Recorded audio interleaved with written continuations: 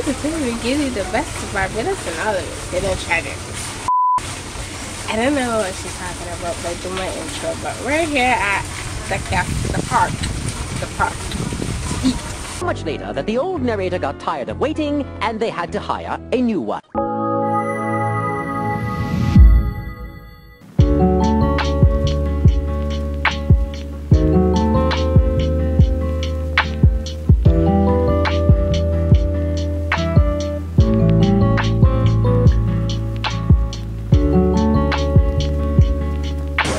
So we're here at the park place. It is in Peronne Village, just behind Massy. And what I love is that this place is a hidden gem. Literally, you would not believe all of this is behind here. The scenery is beautiful, and as you can see, the food is good.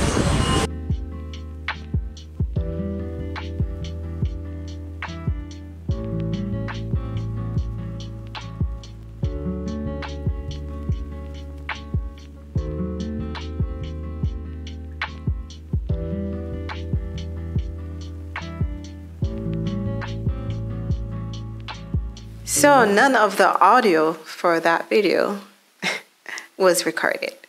So I'm here to tell you all about the Park Cafe. Now, you know, I've done so many reviews on so many different restaurants and hotels and such, but I'm telling you, the Park Cafe is on my top 5. I'd almost say top 2. I won't tell you which one is number 1. The Park Cafe is located in the most convenient yet unexpected location. It's right on the south coast of Barbados, down by Rendezvous, behind Massy. Now, what I love about them is that you feel like you're taken into this tropical oasis with the streams and the ponds, and there's actually these little turtles there as well. And the food, we have to talk about the food. The food is A1. I love it. Chef's kiss. They are doing something absolutely amazing there. I love going there for brunch and for lunch, and hopefully soon they'll be open for dinner. Let's talk about the comfort. It is 3 pancakes with cream cheese in between and some fresh blueberry compote. Now, I am not a fan of cream cheese or blueberries, but they have won me over. I think it's a balance of the fresh, sweet blueberries with the tarty yet sweet cream cheese. It just balanced out so well. Like, I absolutely love it. It's my favorite, like, literally. When I think about the comfort, I am so happy. They also have this chicken breast sandwich.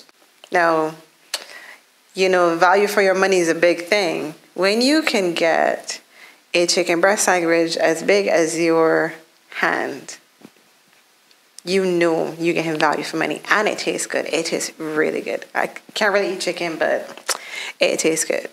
I also love the drinks, the Friscante espresso drinks. They've got one that is called the toasted marshmallow. Michaela had that. That was really good. Also the fresh drinks. Just like everything. The ambiance, the food, the drinks, the service is great. Now, they are quite popular. So what I would recommend is to enjoy it when it's one of the off days, like during the week. Okay, guys.